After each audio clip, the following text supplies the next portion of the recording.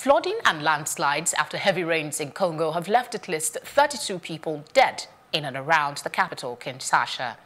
Jane Nsaka, the magistrate in Lemba, said confirmed that in addition to 15 lifeless bodies that have been collected, there is significant material damage, adding that a much higher death toll is possible.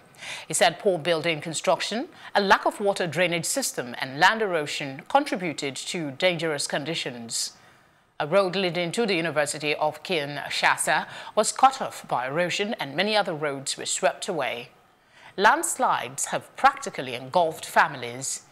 The mayor of Mont Ngafula, Trihon Wobin, said at least 17 people have died there, including a family of 6 buried by landslides and one person who was electrocuted and died in Limete.